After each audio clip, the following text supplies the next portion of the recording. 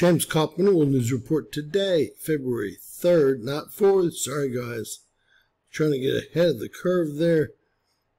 God bless you and yours, no matter where you are in the world. Please subscribe, give us a thumbs up, ring that bell for critical future updates. We're looking at here are 4 of our KP indexes, and we've seen that we've been hit by something significant. In this case, it's going to be a coronal hole that was Earth-facing with strong solar winds. Now, we can first off take a look at today's Boulder Index with 12 hours of a geomagnetic disturbance, followed by 3 hours of a geomagnetic storm. Tapering off after that, 9 hours of a disturbance here on the 2nd, but hey, 12 hours the day before. Over to our estimated planetary KP index, it looks like we've been busy with 15 hours of a geomagnetic disturbance today, and more than that yesterday, guys. 20 hours of a geomagnetic disturbance, and that's our go-to estimated planetary index, the new upgraded index by NOAA and NASA. Moving down to our college index, it looks like we've had a really big hit here with what looks like to be about 12 hours of a geomagnetic storm with at least 6 hours of a G2, G3 geomagnetic storm yesterday and some disturbances as well. Now, is this going to be what was predicted? You know, here, this is plasma. We're not going to see much plasma at all today. On the 2nd here, which is where we really are, we see plasma down here below 4 and down to about 2. And it went from 10 to 0. So they weren't even close, kind of throwing shit at the, well. And then look at their prediction here for our solar winds. They've got them popping up. Today would be the 2nd at just under 700 kilometers per second. And that's drifting off quickly into today, the 3rd. We're down to about 600 kilometers per second. I guess that's going to be a little bit, well, too much of a prediction as usual. Can they ever be anywhere close to right? I don't think so. Over to our Discover real-time solar wind satellite, we can see most of the day our shields have basically been southern facing. And where we see plasma did go, well, this is 3 days we're looking at. So yesterday we saw some, well, mostly no plasma whatsoever, if you want the truth. And we did see a peak in solar winds yesterday at about 7:02, which is about what they thought might occur. And they have been, well, moving their way down, and we're much lower than they suspected here. They thought we'd end the day at about 600 kilometers per second. And we're below, way below 500 kilometers per second. This is from the coronal hole that was Earth-facing. This is not a coronal mass ejection. There's no plasma supposedly involved with this. This is all under 10 centimeters cubed here, our space weather threshold. This was another impact several days ago. Headed over to our GOES Solar Ultraviolet Imager, 195 angstroms. You can see that coronal hole that's now no longer Earth-facing. We also see all the activity coming from 3981. It looks like we just got another large Earth-facing flare. I don't know if we have that coverage yet. These are very active sunspots. We have another coronal hole coming around the limb, and several active sunspots also coming around the limb here. And I do think we could see that activity out of 3981 here, the double whammy.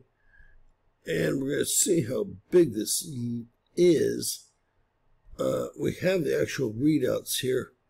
But going into today, this has been a very active sunspot we're dealing with. See 1, 2, 3, 4, 5, 6, at least 7, maybe 8 strong M flares, with the last couple of flares being some of the strongest. All right, over to spaceweatherlive.com.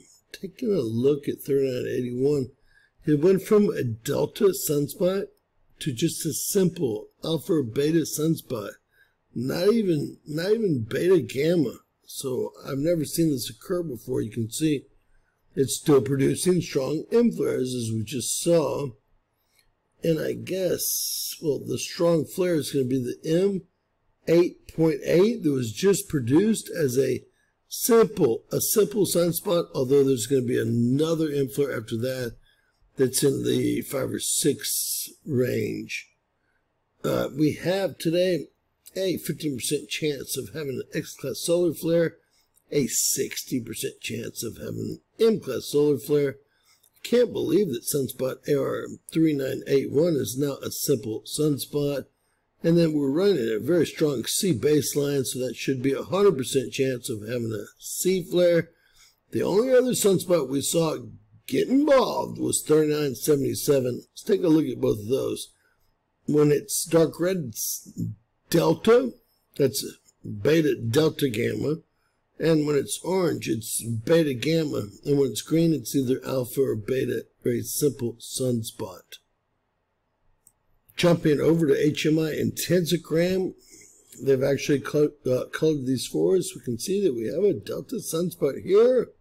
It's back to delta, or either this is data information. These are all beta gamma, and these are simple sunspots here.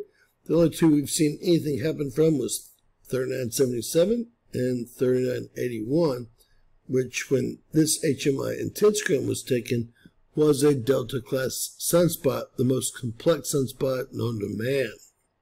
Show you a little bit different version, a little bit later version. There is 81 there, and it looks like 77's over here with this mess here. And we have a total of 2, 4, 6, 8, and several that need to be named sunspots Earth-facing our solar disk currently. Over to STO HMI magnetogram. Remember, in the northern hemisphere of the sun, it should always be white over black or positive over negative. That's not what we're seeing here. These are extremely complex sunspots. This is all negative over positive.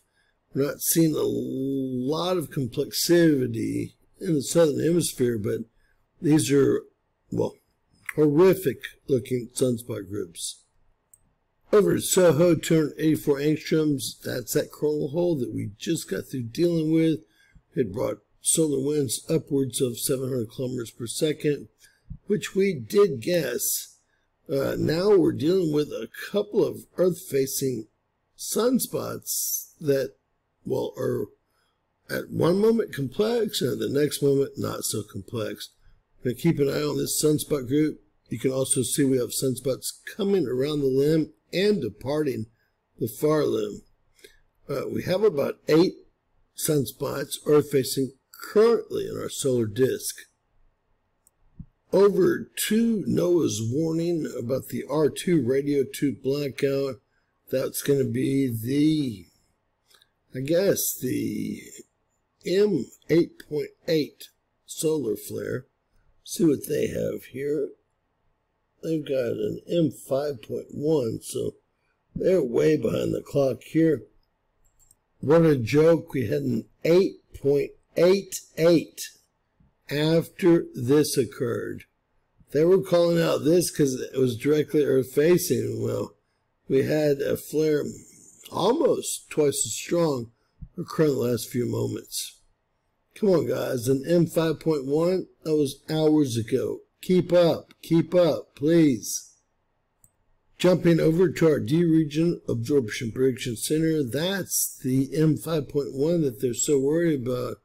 The problem is we had the M8.88 right here, the real problem. And it does not look that bad on film, I will say that.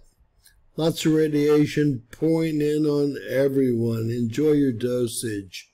Your daily dosage here, right? Now, I believe NASA's only modeled the M5.1 solar flare going directly at Earth. That's the 5.1. There should be one right behind it, about twice as fast and twice as big, the M8.88. Boom! Boom! Let's hope that lets a little pressure off our sun right now. That was a large flare, and hey, this was CME that's going to actually hit Earth as well in around the 6th. Unless the other one speeds up and it turns into a cannibal coronal mass ejection situation, which just looks like, very well could happen.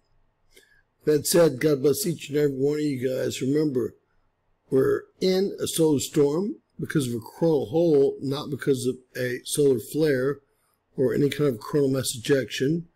And also remember that it looks like we have at least 2 coronal mass ejections inbound, i.e. heavy plasma for Earth on or around the 6th. And we'll keep an eye out and try to give you all some better timing on that. God bless each and every one of you guys. Please give us a super chat. Buy us a cup of coffee. Let me say that 7 days with the channel taken down for no real reason is nothing but a terrible situation for us to all be in. It's like our only ability to talk to the world without being censored is censored. Share, subscribe, and always remember, anything's possible in Bizarro World.